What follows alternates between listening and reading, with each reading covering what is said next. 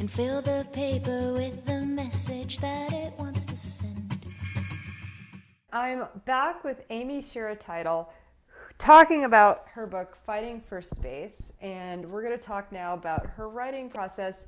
So Amy, we had a great conversation in the first half of this.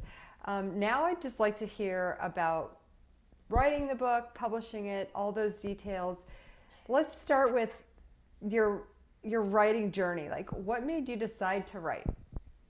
This book or just in general? In general, because I know that this is not your first. We have no, so I'm an only child. I was definitely one of those quiet bookish kids who just was always reading, long car trips with my family, going out to visit family or family friends. I didn't have a sibling to talk to or anything, but I had books. I do believe that I willed myself to get over my motion sickness so I could continue to read in cars, because I liked to read on these long car trips so much. Oh my God, so much connection right here.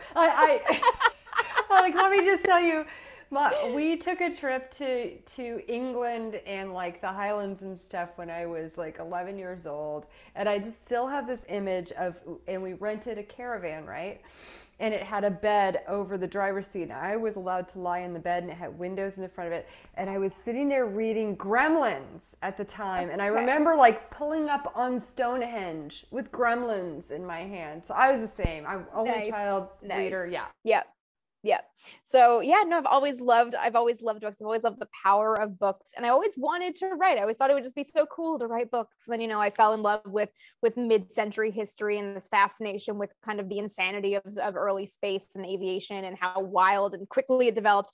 And I just wanted to be able to convey that to a reader and convey that to an audience. And, not only do I love those moments when, as you're writing something, you see it coming together, you see the way because I write history. So like you see the way like, oh my God, that person was there. Oh, that lines up so perfectly for what happens 10 chapters later. And you can kind of weave this whole story. It's like art. And when everything falls into place, it's just this beautiful feeling of like it fits and it works and just feels amazing. And I've always loved that. So I always say, first and foremost, I am a writer because that's where I feel the most natural.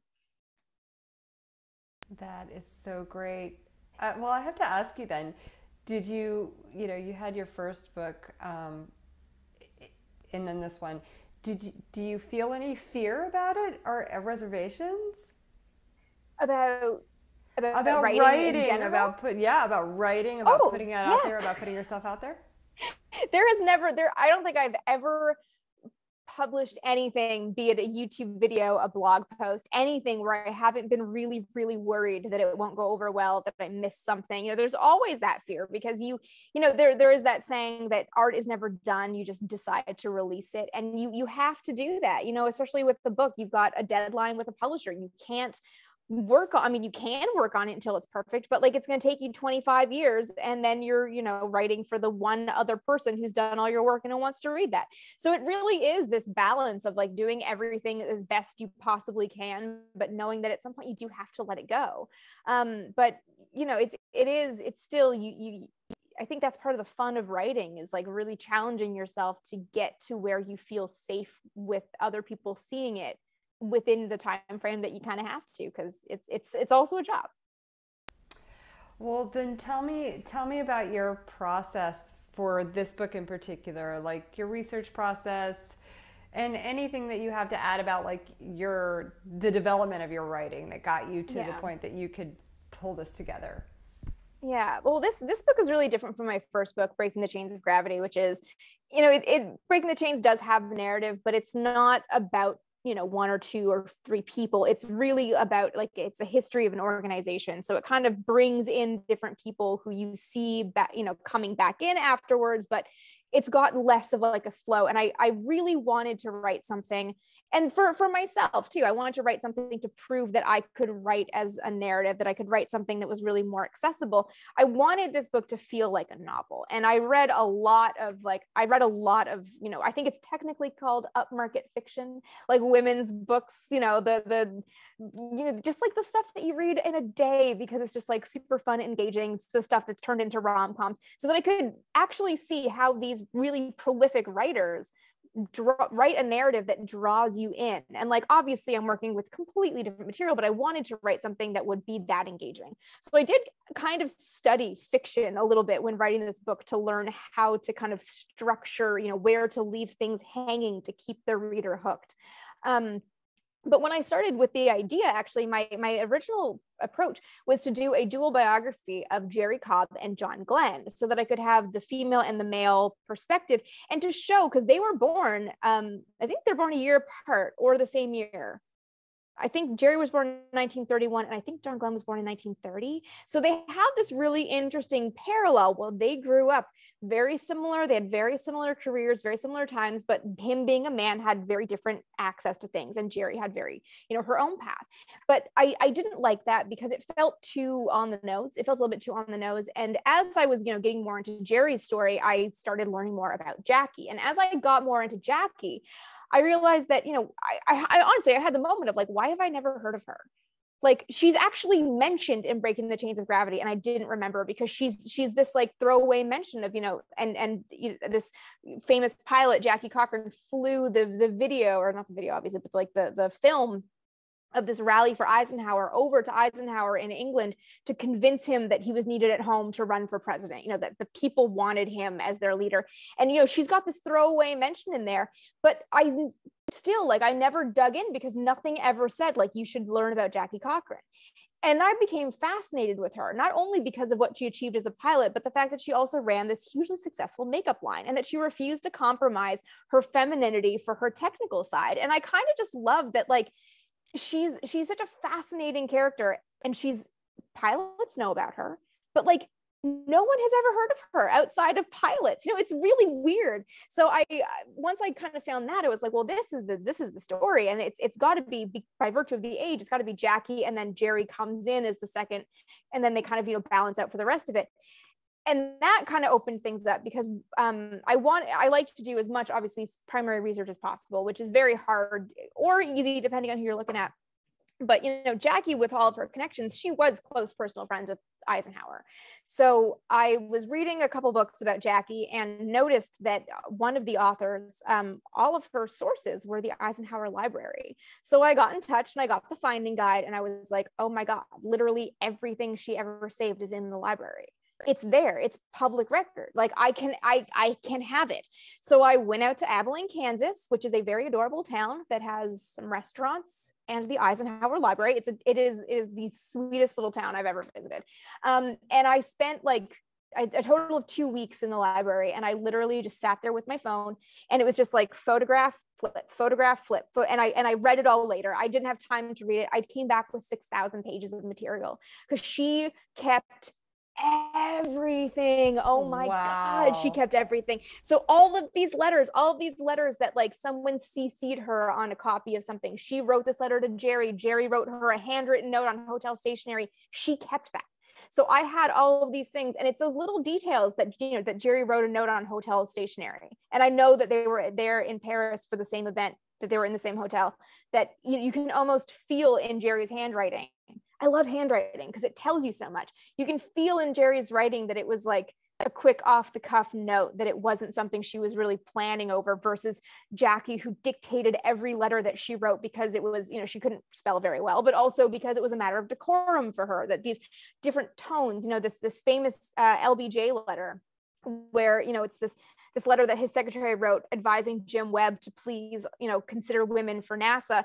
And he wrote in, you know, he could have signed it and could have made it happen, but he said, let's stop this now. That he wrote it in big block letters and then file and double underlined it. And you can see in the pen strokes that he was kind of fed up. And it's this really fascinating, like these little details that you get from what was saved, the handwritten notes in the margin of letters of like, I hate, you know, I don't know what it was, but like you get these little details that come out with it. So that was the best part for me, was finding all of these, and they're just in boxes in my closet. I can't bear to put them in a storage unit yet. They're just still up here. But all of you're things, like, Jackie, you're going to save everything. I know. Oh, you have no idea. So like, I think part of my fascination with Jackie is just how uncompromising she was, as in that she refused to let people box her in anywhere. Like, she got married in her 20s, but she was never Mrs. Odlum. She was Jackie Cochran. She was Miss Jackie Cochran, but privately she was Mrs. Floyd Odlum. And I always thought that was so interesting. I love that she had this makeup and cosmetics line, that she had this very feminine side that was, she used it in kind of selling her line, that she wouldn't get out of a plane, she'd be holding her lipstick. And Speaking that would of which, be don't you have some paraphernalia from that? I do actually. I'm gonna get up and I'm gonna grab one thing that I think is such a cool find that just 1 second, hang on. Okay. So eBay is like an amazing thing that exists, because as I started getting into the weeds, looking at the kind of the breadth of Jackie, it's so interesting that I would either find articles about her from aviation blogs as a pilot, or articles about her on makeup blogs as a cosmetics line. The two never seem to cross. And I thought that was really interesting too, that like, cosmeticians or the makeup historians or whatever would be like, she also was a pilot. They never talked about the fact that she was so decorated. The aviation stuff that I read never mentioned that she had this burgeoning cosmetics line. So I have a couple of compacts. I can lift them up and kind of show you, but like there's the very ornate, I don't know if it's going to show up on camera, but the very ornate JC. I think it's not going to move it back a little bit. There we go. How's that? The very ornate JC for Jackie Cochran, and it's still in very good shape. There's my screen. There's this other little one that's in like pristine condition with the little pad. That's gorgeous. And one of her things was the perk up stick, which is, we see these now. I remember you talking about this. Yeah, that little thing where it all unscrews and becomes this, you keep all of your stuff in it. And it just unscrews, and you have different compartments for this still has old lipstick in it. It's a great color. I'm not going to touch it, but it looks beautiful. So she also had, which was a gift actually, is the perk up kit, which is this little thing that, oh my God, the mirror is not glued in anymore. But she always talked about it as being designed to fit in your flight bag. So the mirror that just fell out is here, but it's got your perfume, your little perk up stick, your lipstick, and then your paddle for application, so you don't have to touch anything when you've been flying. And she always did this stuff of like, well, if it works for Miss Cochran in the air, then it will work beautifully for you on Earth. And all this, it was this really interesting facet of her that I started digging all of this stuff out, because it was just she had so many sides to her that were never fully discussed, and I wanted to kind of bring them together finally. So this old fake leather kit from the 50s or 40s even. Yeah. It's so cool. But that's like a lot of information to call through. How did you organize it all? Oh, difficultly. No, what I did basically, I had all of the paperwork that I found. I read through it all, and I kind of sorted it, and I had it in different piles, different kind of categories. So one would be letters women in space, and then it would be by year, and then sequentially by month within the year, and those would each be in a folder so I could find them. And then it would be handwritten notes, faster than sound flight, Jaeger related.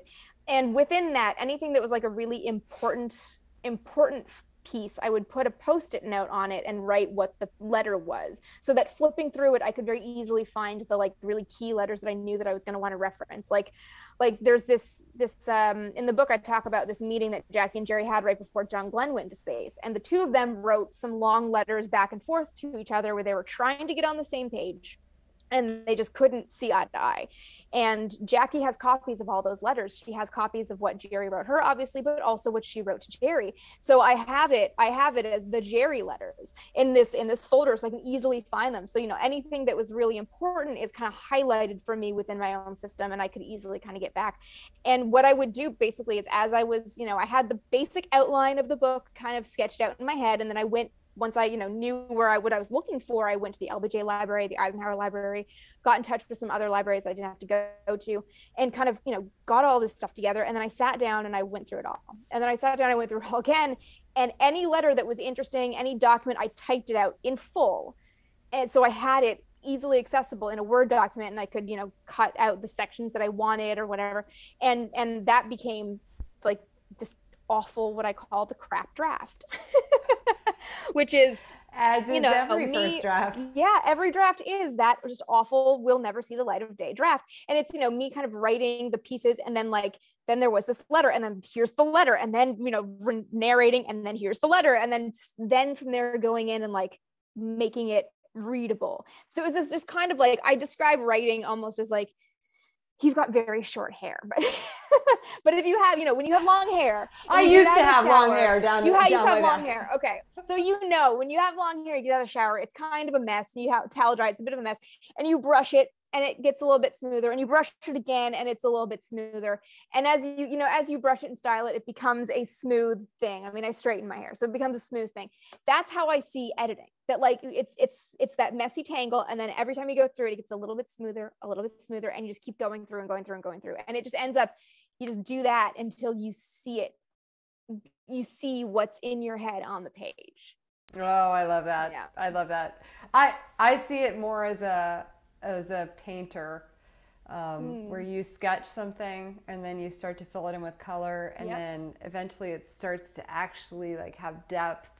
And so nice. But I love the hair analogy. It's awesome. I don't know. It's because I work from top to bottom. that's where that came from, top to bottom. That's so awesome. So when you decided you were going to do this book, at what point in that evolution did you start looking for publication? You said you started with a dual biography with Jerry and John Glenn, and then switched to Jackie. And then at some point, did you do a proposal? Do you have an agent? How did all that work? For that book, I did have an agent at the time. And she and I worked really closely in trying to get the structure of it, kind of what we agreed was really strong. She knows publishing, she knows what's really gonna work, and I know the story. So between the two of us, we really workshopped it to make sure that it was as strong as possible. And from there, workshopped the proposal, which was something like 125 pages. It was a huge endeavor. I spent more time writing the proposal. Let's pause on that point. So 125 pages of a proposal. So you developed the outline of the book, and then you wrote what, and then presented it. How does that work for people? I think proposals differ from what you're working on, who you're working with, what your audience is, and everything. But for me and my agent, what we were looking for with this, it was, like I said, 125 or something pages. So the introduction, that's kind of hooking you with the book for a couple of pages to kind of really get you okay, I want to know more. And then there's the brief overview, which is kind of the slightly longer version, sort of showing where it all works. But then there's the part of that is the why this book needs to exist. Why is it important? Why does it need to be written? Has it been done before? What is this bringing to the table that other books that are similar have not covered or have missed or something? And then with that feeds into the why am I the person to write it? Because you have to also sell yourself. You can't just be the author, you also have to have a social media profile. You have to have, some kind of credentials behind you. So you have to sell yourself as part of that as well. And then you get into the, I don't even remember. The structure I think varies, but then you get into the chapter summary, and it's kind of an annotated thing where you look at here's the chapter, here's what it does, here's kind of where things fit in the overall narrative. And then you have the longer overview. I think there's the longer overview that kind of teases all of that out and shows kind of where it all overlaps. And then I had a sample chapter in mind, which basically was my chance. Cause in all of that, you're explaining, you're showing what's happening, but the sample chapter is the part that kind of starts to show you or show the reader how you write and why your writing is engaging, and lets that actually speak for itself. So that ended up being a massive undertaking. And I definitely spent more time writing the proposal than I did the actual book, because in writing the proposal and reworking the proposal so many times, I was also doing the research at the same time. I knew what was happening. It was just a matter of finessing it. And as I was doing that, I was going to the libraries, I was getting more pieces together. So it kept changing because I kept learning more, and it got bigger and bigger because I was researching it. And by the time we sold the book, and we had a publisher and we had a contract, it was like a year and a half to actually deliver the manuscript versus like 3 years of nailing down the structure and like how the proposal would actually be shaped, getting it perfect to where you could sell it. So like the proposal is the hardest part. It's harder than writing the book because that's where all the work happens. Which is why like writing another book is, you know, it'll happen eventually, but like the proposal is the most daunting part because it's just like, okay, it's going to change a million times and you have to be okay with that. You have to be, you know, you have to have a sense of what you want your vision to be, but also where you're willing to let things change as the ideas evolve and as people give you feedback too. So it's for me, it's always, I mean, with this book, it was a very collaborative process, which is great because I think, you know, at the end of the day, you can kind of be your own worst enemy when it comes to creativity, and bouncing off of somebody else can be really, really important. Wow. All of that is super fascinating and informative. Thank you. Yeah. So there's a small note in your acknowledgement section where you talk about the scary legal end of things. Are you willing to share any of that? Was that the note thanking my lawyer?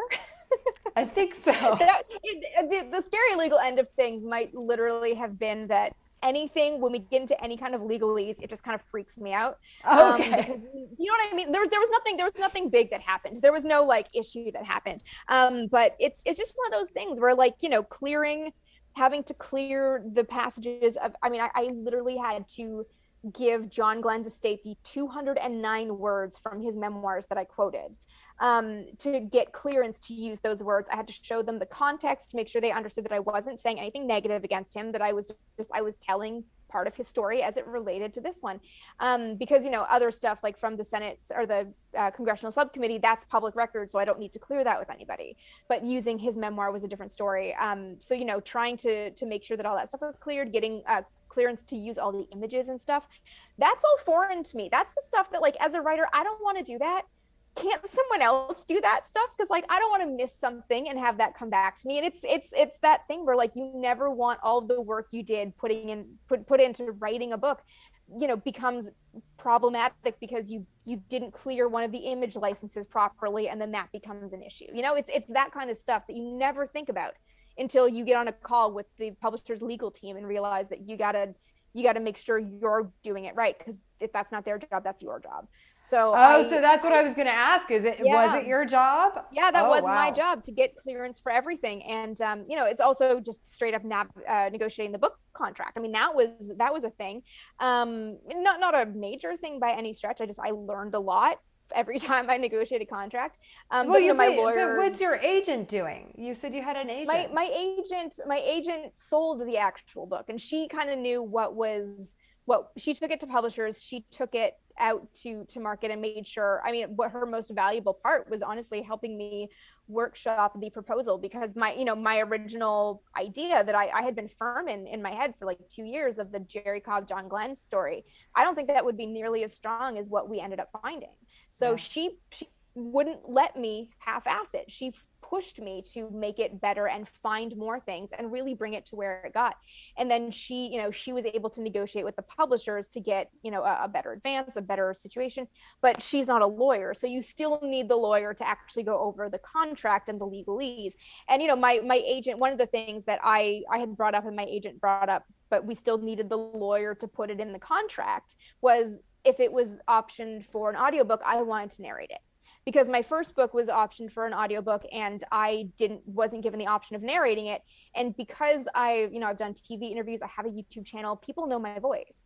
And people said that it was jarring to read my book and not hear me read it. So that was one of my first things. I was like, that's in there. Like you put that in there. So, you know, my lawyer helped make sure that the contract was, you know, my agent could say, well, we want this and this and this, but the lawyer had to be the one that said, legalese speaking, you know, she does all my contracts.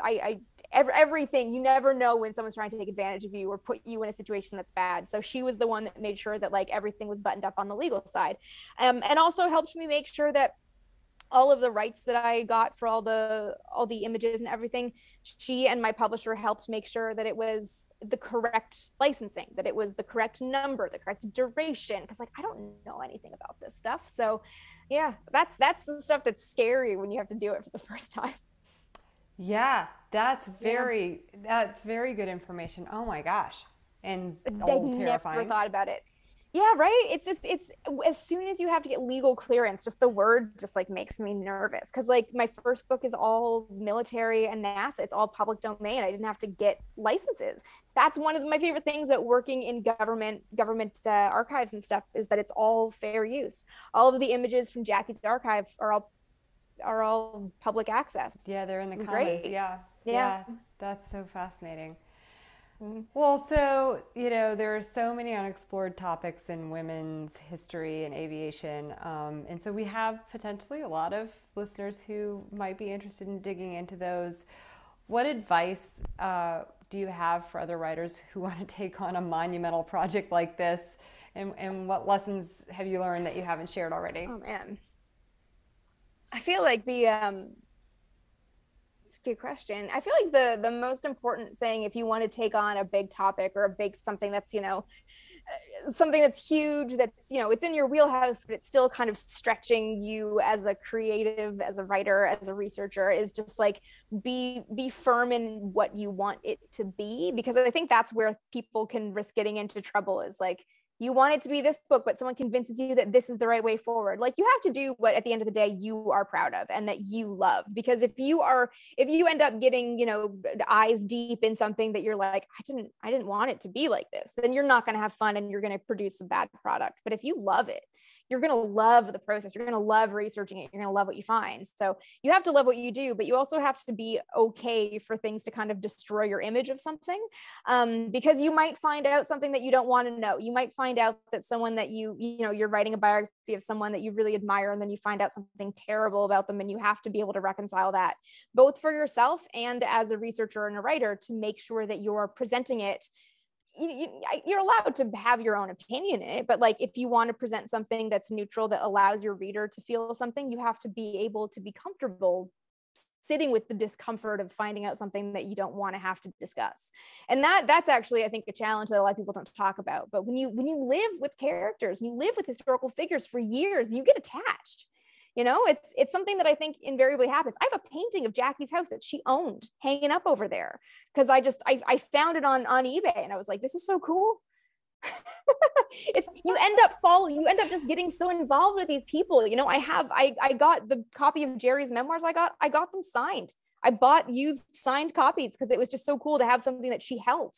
Having that stuff, I think it's you end up finding out things that you're like, well, this is uncomfortable, but you got to work with it. But also, like, don't be afraid. At some point, you would have to not be afraid of like sharing it with people. So have some people close to you that you trust to give you honest feedback, who will, tell you when it's good, but also just be honest with you that that's not working, and like, know that it's not personal. Because it's really, really hard for someone to say, this isn't good, I'm sorry, this is all good, but this isn't good. Like, it's really hard. You do have to be and like, I struggle with that. I straight up struggle with that. It's hard, but you have to trust yourself to be able to get it there. Oh, that's so good.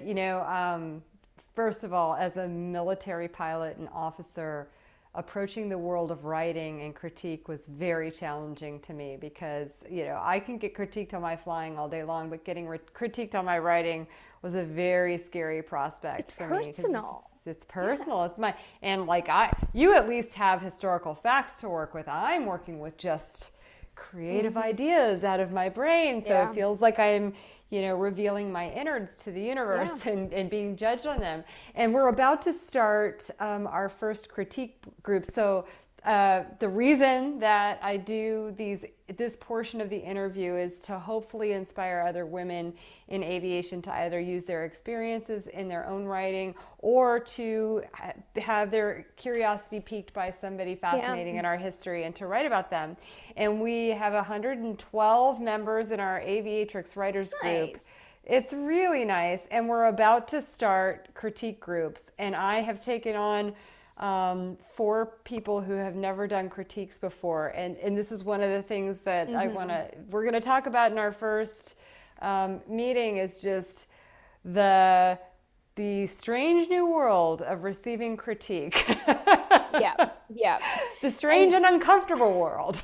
Yeah. I mean, I've dabbled in like fiction, just short stories and stuff, and it's so much harder. None of the fiction I've ever written has ever seen the light of day, because it's so hard. Because fact is definitely a comfort thing where you know that you have, but I think and when it comes to fiction especially, it's important to remember that like you're not writing for everybody. Not everybody's going to love what you do, and that's fine. That if somebody doesn't like it, it doesn't mean it's bad. It doesn't mean that it's a bad idea. It just means that that's not your target audience, and that's okay. So that doesn't make it easier to let go and open yourself up to that. But it's a really important part of the writing process. Yeah, any kind of critique that way is scary. So, is there anything else that you wanted to talk about writing and publishing that people should know? I don't think so. Okay. Is there anything else that I should say?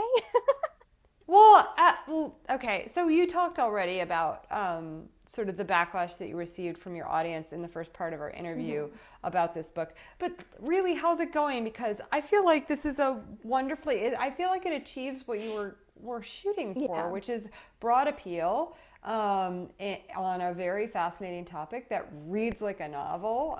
So how's it going? The hardest part about that book is that we released February 20th, 2020, or February 18th, 2020. And, 2 weeks later, COVID was all anyone would talk about. So every interview I had, every plan for a book signing, everything was canceled. And you don't have there's no longevity in publishing. Like within a few weeks, you're no longer a new book that people are excited about talking about. So, I had some issues with the publicity plan, that I didn't think that it was supportive enough for what we were doing to begin with. And this was something that, we were starting to address in early March of that year. And within a week, it was gone. Like there was just nothing, there was no coming back, because COVID had canceled absolutely everything. So I tried to do, in lieu of a book tour, did a series of live streams on my YouTube channel, but that's not the audience that wanted to see it. And I couldn't get in front of a new audience. So I ended up a year later, almost hiring a publicist to try to help gain some momentum. And that coincided with the paperback release. But when it's a book that's been out for a year already, it still doesn't get a lot of coverage. So that book was a little bit DOA, which was really hard to deal with, because I did put a lot of myself into it. And I am, I think every creator has things that they're like, I've done a bunch of things, but there's the one thing that you're really proud of. And that's my one thing that I am really proud of. And the fact that it just never got the focus, never got any attention, never really got anywhere, has kind of been really hard, because now I have this book that exists, that it's got great reviews. It just never got anywhere. So it's really hard. And now, looking forward to my next book, I'm actually looking for an agent again. And I feel like I'm back to square one, even after having this book come out. So that's really hard. That's really hard. And it's a lot. It's a lot to start back at the beginning after, having 2 books under your belt. And, the reason that it didn't work was because the world died for a minute. It's so far out of your control that there's nothing you can do. That's really disheartening to hear. And it contradicts something. It contradicts a little bit a mantra that I have, within my community, about the ways in which we have like all of these. Listen, I grew up in the military when we didn't have social media. There weren't many women stationed with me, and so I didn't have instant access to examples or mentors in the world. Now people have all these fabulous women all over Instagram and TikTok and all these places that they can look for mentorship. But I am so supportive about the permanence of a book. And how and the longevity of a book. So to hear you say that there's no longevity in publishing, yes, I hear you in terms of like splash. But this book, You know, I talked yeah. recently about a book that I have had on my shelf for 10 years that I finally read. And it was there waiting for me, where that Instagram post was gone. It's going to be gone in a moment. Yeah. So I mean, that's true. The thing with social media, I think, gives us this idea that like we can reach anybody and everybody on a dime, but it's very fleeting. And you're right that books, you know, this book could be the sleeper hit. You know, it could be that in 5 years the right person reads it, tweets about it, and that gets the ball rolling on another wave of popularity, and that's great. And you know that what you've put out into the world. And the agent that I worked with on that book, you know, she got to talk me off a ledge, to be totally honest. Like I was freaking out that I had this terrible sales record for this book. My first book was published in the UK, and we didn't have a big American release. So the numbers there aren't great either. But again, the reviews are really good. So it's one of those things where I have 2 books now that don't have the strongest sales records. And that makes me feel like I'm a very hard author to sell. And, you know, she had to tell me that like, you wrote a good book, and regardless, you know, it came out at the wrong time. That's out of your control, but no one's going to look at that and say that it's because the book's not good. So the product that you made will always stand. It's just that in the immediacy of that release and wanting that, it's almost like that catharsis of celebrating that it's finally out in the wild.